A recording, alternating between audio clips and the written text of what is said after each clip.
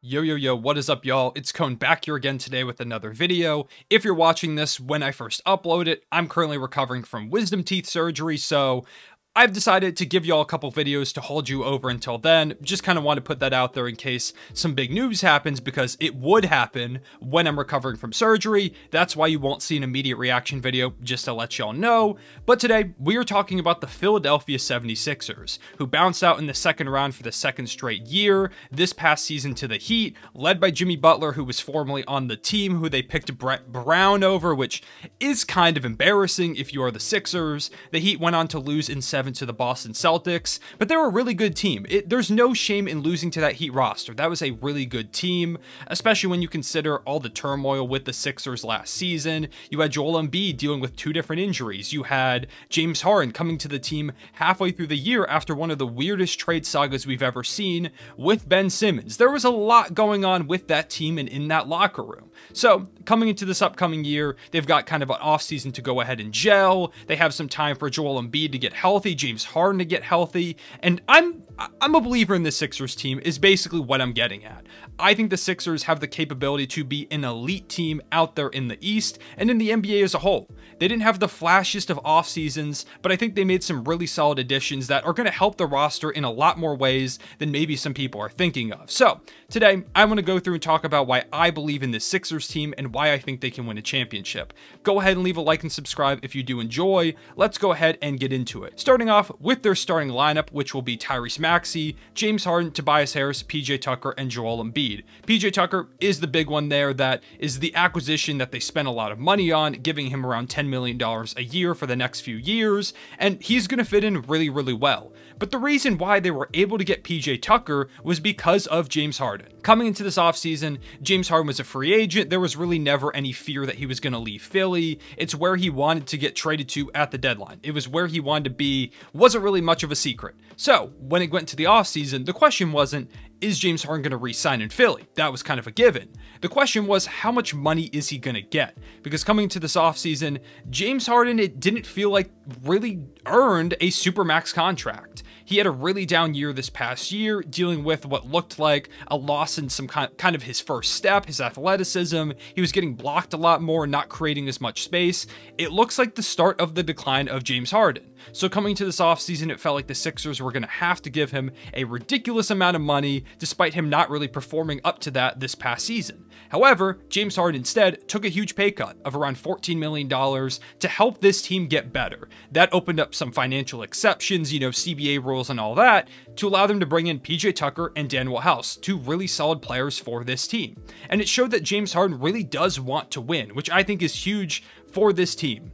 I think James Harden has been kind of unfairly labeled as a playoff choker over the course of his career. He's had some really great playoff series, and he's faced off against some really tough opponents, namely those KD Warriors teams twice in a row, which is just absolutely unfair for those teams, but he's really had some great series in the past, and I believe that James Harden is in for a bounce back year.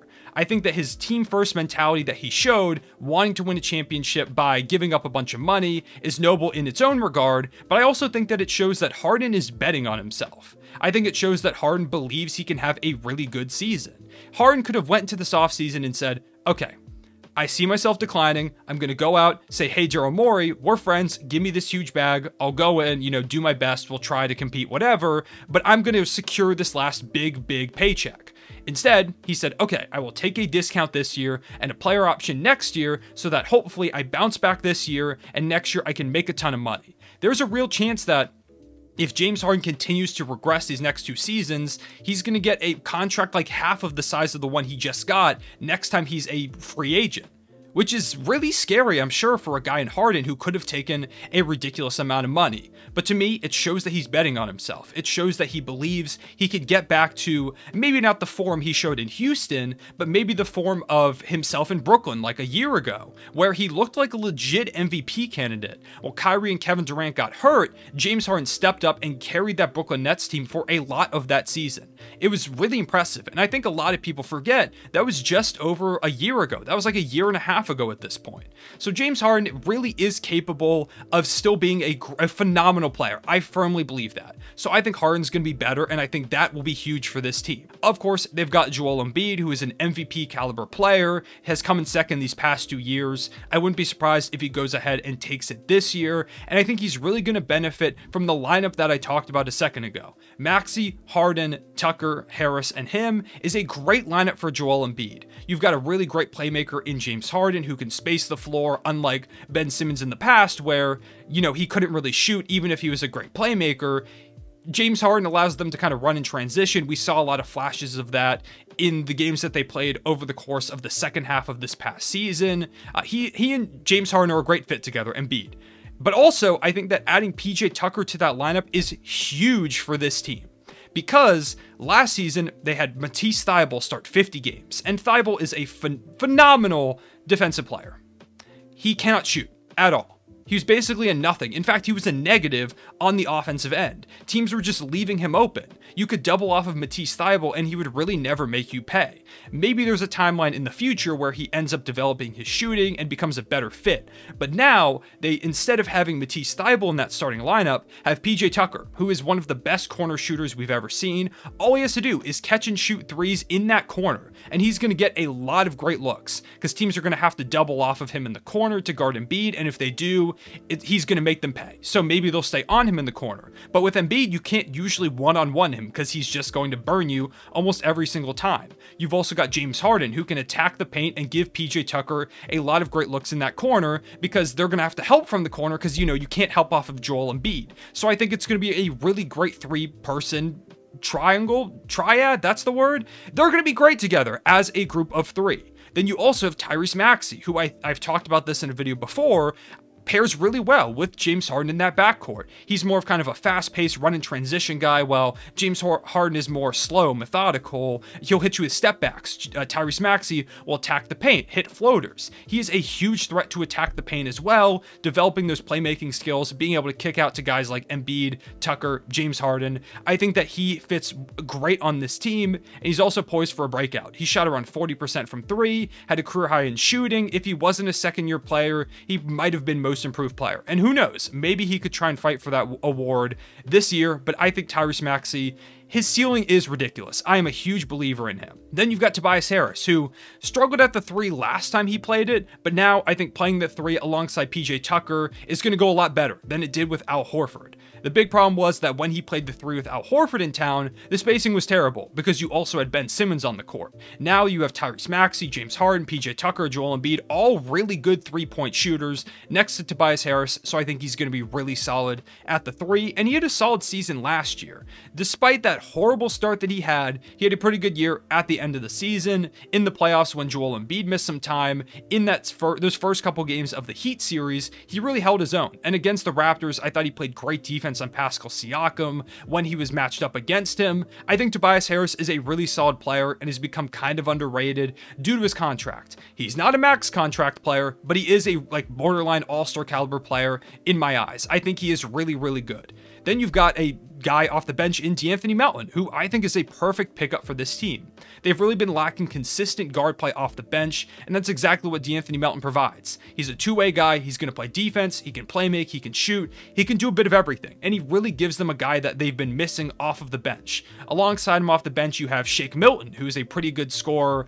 He does need to kind of work on some consistency, but maybe with more talent around him, it can come along. He still is young as well. You've got Danuel House, who last time he was with Harden, played really, really well, a decent 3-and-D guy. You've got Georges Niang, who shot over 40% from three for the Sixers this past year, a really solid guy there. And then at the 5, you have Charles Bassey or Paul Reed, two young guys. You can go either way. Both have shown some flashes here and there, but I would like to say I do think that is their biggest weakness, is the lack of a backup 5. For me, I think a great name they could go out and pick up is a guy like Hassan Whiteside. Sure, he's not really a guy that can stretch the floor, but Andre Drummond played really well for them this past season in kind of a similar role where you have Joel Embiid.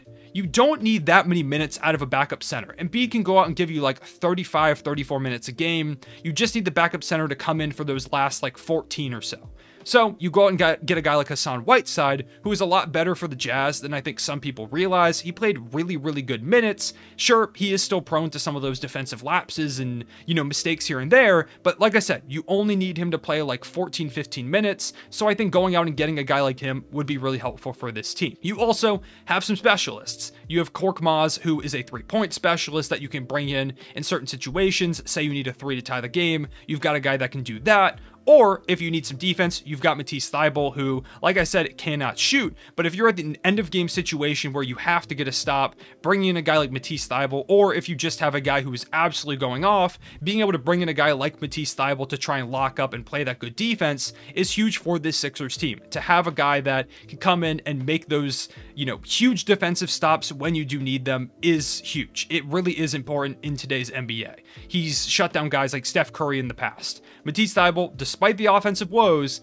is still an all-NBA caliber defender. Now, with all that being said, I do still think, like I said, I think they need to pick up a backup big. I could see them maybe picking up another guard off the bench. Shake Milton is a bit here and there. They do have Isaiah Joe, who impressed me in the Summer League, as well as Trevelin Queen, who was G League MVP this past year, who is also impressive. But I still would like to see them go and pick up maybe another guard and a big like a Hassan Whiteside or maybe even a Dwight Howard, just to come in and play some minutes here and there and give you a veteran option. With all that being said, I think it's a really good team. They've got spacing around Joel Embiid. I think Harden is poised for a bounce back year. I think Tyrese Maxey is poised for a breakout year. PJ Tucker and Tobias Harris round out that starting five in what is, in my opinion, one of the best starting fives in the league. At worst, like a top 5 starting 5. I would argue probably top 3. A pretty solid bench with D'Anthony Melton, Danuel House, Georges Niang. Matisse Thybulle could come off of it as well. Shake Milton. They've got some decent depth. I do think they need a couple acquisitions here and there, but overall, I really like the Sixers team. I think they're going to do big things, and I wouldn't be surprised if they won the Eastern Conference. Those are my thoughts on the Philadelphia 76ers. Let me know in the comment section below where you think they finish in the East, and do you think they are a contender, or do you think they're just below teams like Boston, Milwaukee, Miami, teams like that? I appreciate y'all watching. Leave a like and subscribe if you did enjoy. I'll see y'all later. Real One, say it back.